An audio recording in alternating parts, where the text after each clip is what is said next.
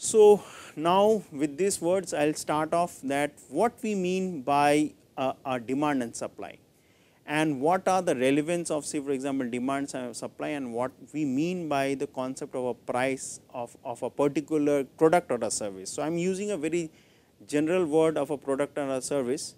So, generally product can be anything which is being bought and sold in the market, and it can be a stock, it can be an option, and services can be different type of financial services which you are giving.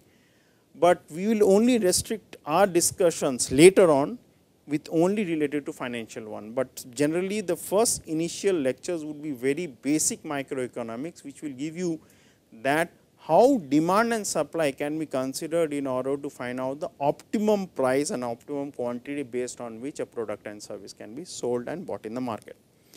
So, if you see this curve here, you basically have the price along the y axis and you have basically quantity along the x axis. So, when you, and if you go to the market, buy anything, you want to buy some goods, whether it can be any vegetable, it can be any product, it can be financial instrument, whatever is being bought and sold, there would be a particular set of people who are interested to buy and particular set of people who are interested to sell. Now, another reason which I think is very important to understand the concept of demand and supply is that, because say for example, if we are going to buy any product, we are basically going to the market, basically gives us a very good feel or regulates the price and the demand based on which that product and the service can be sold. Say for example, I go to the bank and want to basically take a loan. On the other hand, there can be people who want to go to the bank and basically deposit some money. So, obviously, the bank acts as an intermediary, basically a space or a meeting place where different people with different demands and supplies for different products can go into the market and basically exchange, such that apart from perfect information, which may not be true in the actual sense, in the actual practically, perfect information being available to all the buyers and suppliers, the overall place where this supply and demand takes place helps to regulate the price and demand at which value the overall product can be bought and sold. So, we will come to those concepts later on also. So, now if you see the coordinate where this price, so at the price and the quantity which is sold. So, basically what we know that is there is a quantity based on which that particular product is being bought and sold, and there is a price. So, now consider that if you have Bajaj share, or say for example, you have Tata shares, or say for example, you have some options. So, when you are trying to find out your investment returns, main concern comes is that what is the price based on which you can optimize your overall returns. What is the price at which you can basically go for a derivative? What is the price at which you can basically formulate your portfolio? Point number one. And point number two would be that what is the total quantum of such goods which you can buy and sell in order to basically optimize your portfolio. So, I am using the word optimize in a very general sense. Say for example, if I am a human being, my main concern is only profit. So, I will basically try to initialize my overall portfolio where I want to basically maximize or have the positive returns to the maximum sense. Another person can be where he or she wants to basically minimize the overall loss, and for him or her profit is not important. So, for that person it will be more of a concern in order to basically try to see that the risk can be minimized to the maximum possible extent. Again, I am using the word risk in a very general sense. There are different type of quantification of risk, and what are the quantification all of us generally know in a very general sense. It can be standard deviation, it can be beta. What is beta in the market sense we all know, but there are different techniques which have come up where you use different terms in the concept of risk and try to analyze any different problems in order to mitigate the overall risk for persons who are more concerned about the losses. So, if you see the overall the risk return profile as I was discussing, so obviously the supplies can be of different values and the demands can be of different values. So, for different type of supplies and demands, you will basically have different type of prices. So, one will be this, the second will be this, and the third one will be this. So, when you are trying to basically analyze any stock, I am using the stock in a very general sense, it can be any financial instrument. What is more concerned is the price and what is the quantity which is being bought and sold. This is basically small q. Now, this price basically gives you the concept of returns. So, returns I will use the word as a letter a small r.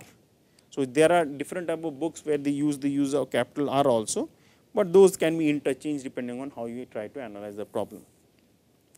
Now, our main concern is to find out the risk and return based on a particular set of returns which is small r, and as we formulate the portfolio, how different types of stocks can be combined giving their different type of values of R. Like say for example, if there are 10 different stocks, you would basically have R1 till R10, which will give you the corresponding returns of that of this 10 number of stocks, and obviously you will have their corresponding risk. So, general terms, let me denote the risk as sigma 1 to sigma 10, and all of you know basically sigma means the standard deviation, and obviously there are other different techniques or symbols or methodologies to trying to quantify the risk.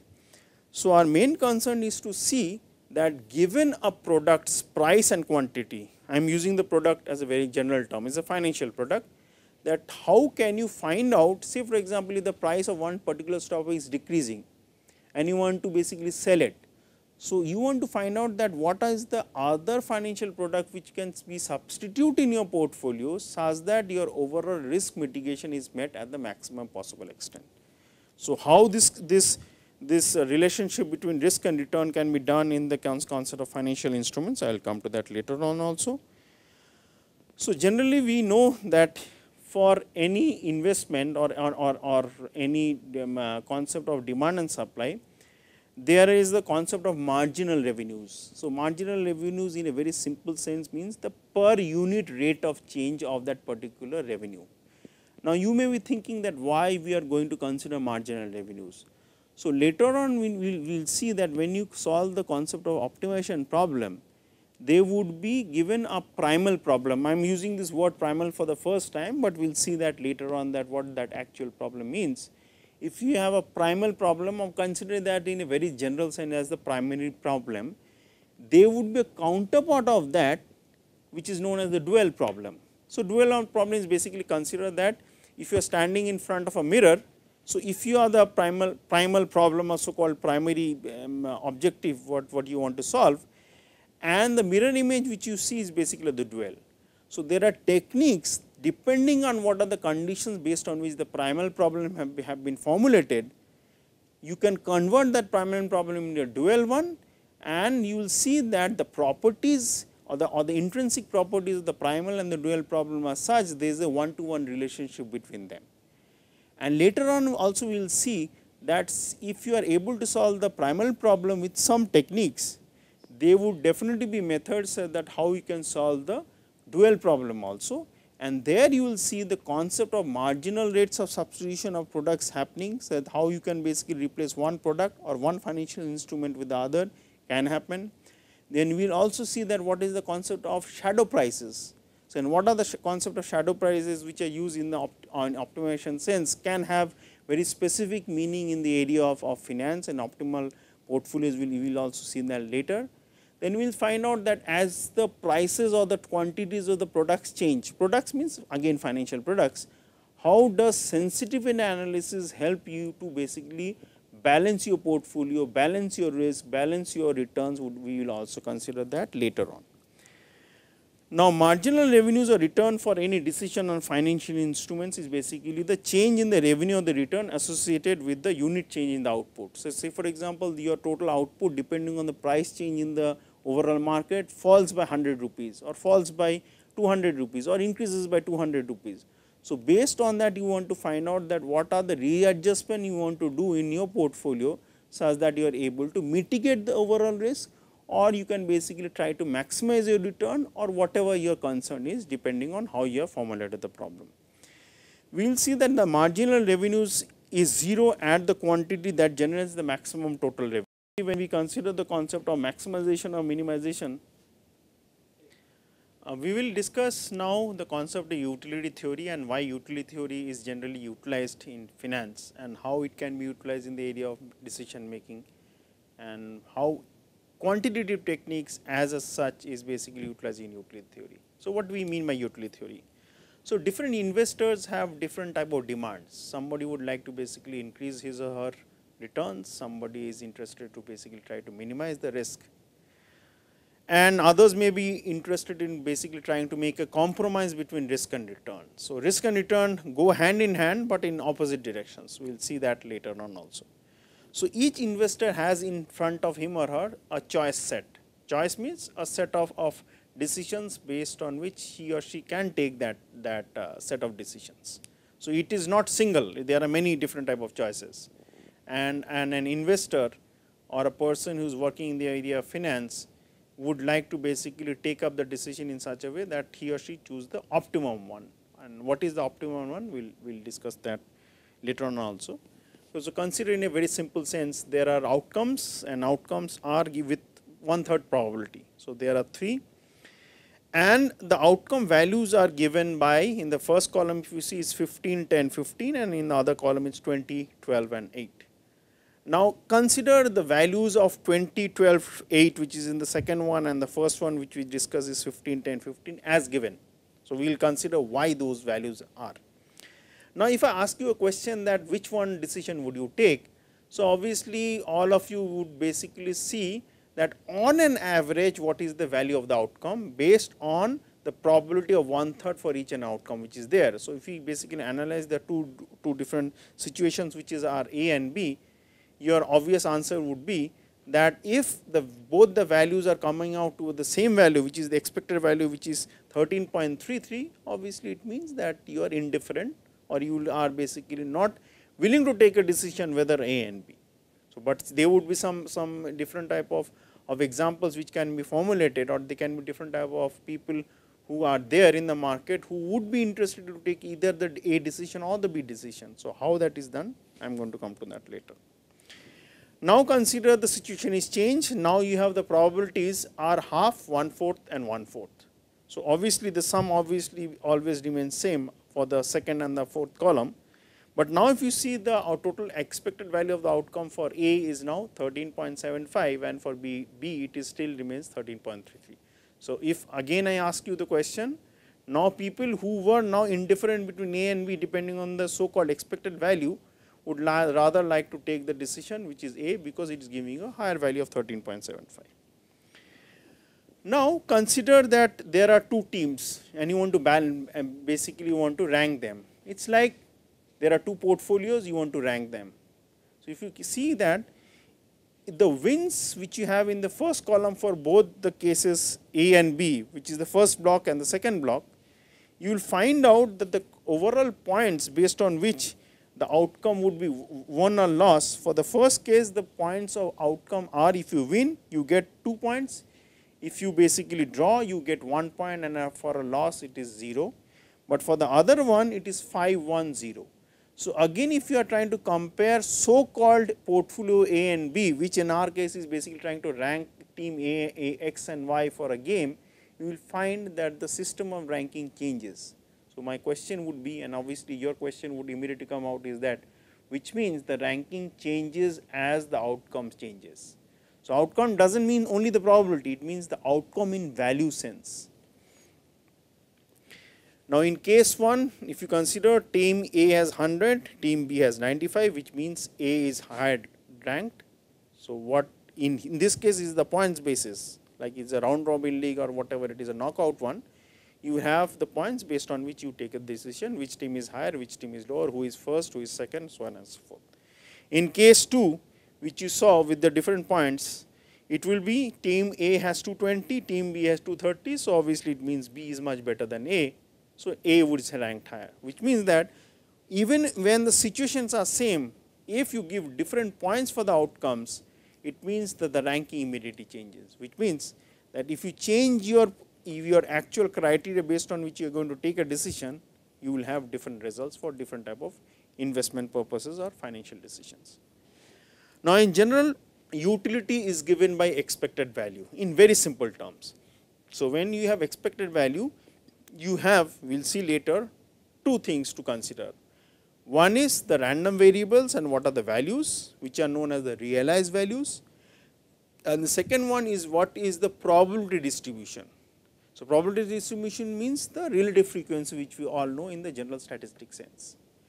Now, if a random value is a variable is there, the probability distribution would basically be akin to the how frequently a certain outcome is happening.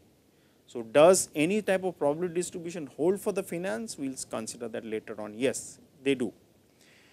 Now, here you have two things. One is the expected value of the utility is considered multiplying two terms. One is UW, which is the utility function.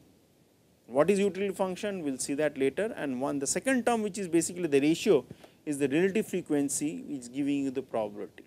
So, our main task would be to find out what is the utility and also to find out the distribution of the utility function based on which you are going to take a decision of the ranking. Remember, in general, the utility values cannot be negative.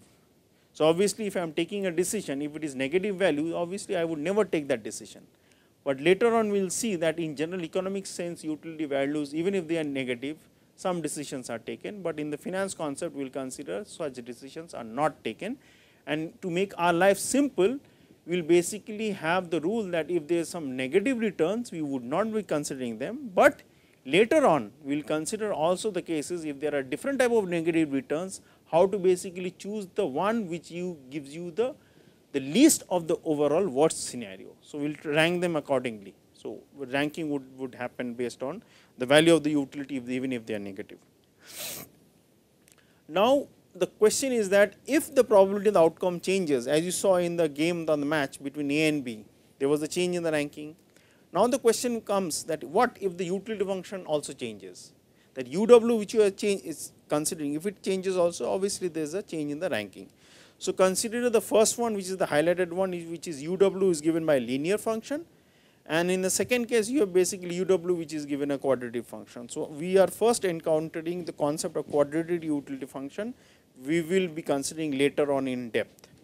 So, if you have the outcomes of as given in the first column, so these are just theoretical values, hypothetical values, and if you see the W1 which is the utility function based on W1 and you have W2 which is the utility function based on utility function 2, the corresponding utility values are given in the third column and the second last column, and the corresponding probabilities are next to that.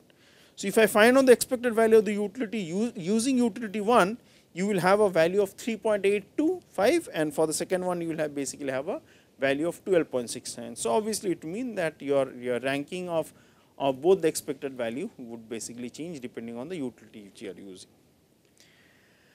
Now, consider we have two different utility functions, and again the decisions is like a no go or no go. That means, if a decision is taken, obviously you get some utility. If a decision is not taken, obviously you will consider your utility value is net worth is 0. So, if you consider that for utility function UW1, the final value comes out for the case of UA given the utility function 1 is 1.69, and for the case of UB given the utility function is 1, it is 2. So, obviously it means you will choose B because it is a value of 2 which is greater than 1.69. Now, what happens? Let us consider the utility function is now again, if you see the value is basically a non-linear one, which is not a linear one. Then again, if you see, and if again considering the same outcomes, if you find out the expected value for both of them, the value comes out to be 1.69. So, now you are indecisive between ranking of both the utilities. Utilities means the situations which you have in front of you. Consider a very simple case. A venture capital is considering two possibilities. The first alternative is buying government treasury bills. So, for the first time you are trying to encounter government treasury bills, and they are the cases where the actual risk for the government treasury bills are 0 in theoretical sense. Practical sense, obviously we will see that the values of risk free interest rate, which is a characteristic of the government bills or T bills which we say do change. And we will basically see what are the values of the T bills in the Indian market, and you can find out information of them in the RBI side, which is the Reserve Bank side. And there is another outcome which has 3 different nodes. Nodes means outcomes of particular security cases. One with the value of 10 lakhs, another is 5 lakhs and the third one is 1 lakh, and the corresponding utility function which you are seeing is given by uw, which is w to the power half, which is basically a square root of that. Now, if you find out the value of the utility based on the expected one, then the first alternative would have basically have a net value of 776, while the second one, which has 3 outcomes, would basically have a value of 609. You can find it out very easily doing the simple calculations. Like in the first case, if it is 6 lakhs, you will find out the square root of that, and the second case, if you basically have these 3 values and the corresponding expected returns value probabilities are given, what you will do is that you will multiply the corresponding utility, which is uw, that means square root of this multiplied by half, square root of this multiplied by 0.4, square root of this multiplied by 0.4, and you can find out the value of 608. So, obviously, your first government bond, which was the first decision, gives you higher expected value, you will take that. Now, would the above problem give you the same result if you basically add any constant term? Answer is yes. Without going to the actual conceptual framework, we will consider there would be some decisions where if a constant is added, how the value does not change. Now, consider a very simple case, a theoretical one, but for the first time we will try to basically bring a different type of utility, which is basically based on the property of log. And why log is coming for the first time, we will consider that very slowly within another 2 or 3 minutes. So, the first column are the days, second column are the prices, third column are the log of the prices, and any of the number of outcomes and the corresponding probabilities are given. So, if you find out the expected value comes out to be 6.91. If you use a different utility function which is given by p to the power 1/4, then the value comes out to be 33.63. Now, the general properties of utility which would be important for us later on are only 2 important characteristics. One is that more I give to a person, more he wants, which is known as basically the property of non-satiation. So, the more wealth a person has, more he or she wants in order to basically increase the overall expected value of the outcome. That is point number 1. And if you see the last line of this slide, this means the rate of change of the utility function has to be positive, which means the marginal rate is always positive. So, that has some significance later on. Next property we will consider is that any human being can be classified under 3 categories. That means he or she is a risk aversion person, that means he or she is not interested in take a risk. The second characteristic, sub characteristic is basically risk neutral, that means given 2 situations where one you have the deterministic outcome and another is the probabilistic outcome, the person will always try to analyze the expected value of both the cases and take a decision such that he or she is basically indifferent between them. And the third case is basically a person who seeks risk, that means in a way that he or she is taking the risk in such a way that he or she thinks that in the long run the outcome would be positive, in a sense that that would basically mitigate the risk which is being taken by that person. And we will consider these properties when somebody takes a decision in the area of finance. So, now we will consider a very simple case which is known as a lottery. So, consider on the right hand side you have the Cholet coin, where if you toss it, both sides are heads and your actual probability is 1 and the outcomes are also given in 1. In other case, you invest 1 and your probabilities are a simple coin, you get a probability of half, outcome is 2, probability of half, your outcome is 0. So, if you analyze both of them, the expected value in both the cases are 1 and 1. Now, if I ask you a question without going into details, that which one would you choose? Would you choose the right one where it is a deterministic case, or would you choose the left one which is the probabilistic case? So, we will see that they would be in general sense 3 categories of person. Person 1 who takes the probabilistic case, person 2 who is indifferent between them, and person 3 who basically takes the deterministic case. So, if I change the probabilities, if I change the outcomes, you will find out a human being can be categorized in any one of the category depending on what the outcome is. So, I may be a person. So, if the value which is given as 2 and 0 and 1, if those values changes in quantums, so I may be tempted to change my decision in order to basically take such a case, that means I am basically being benefited by the overall decision.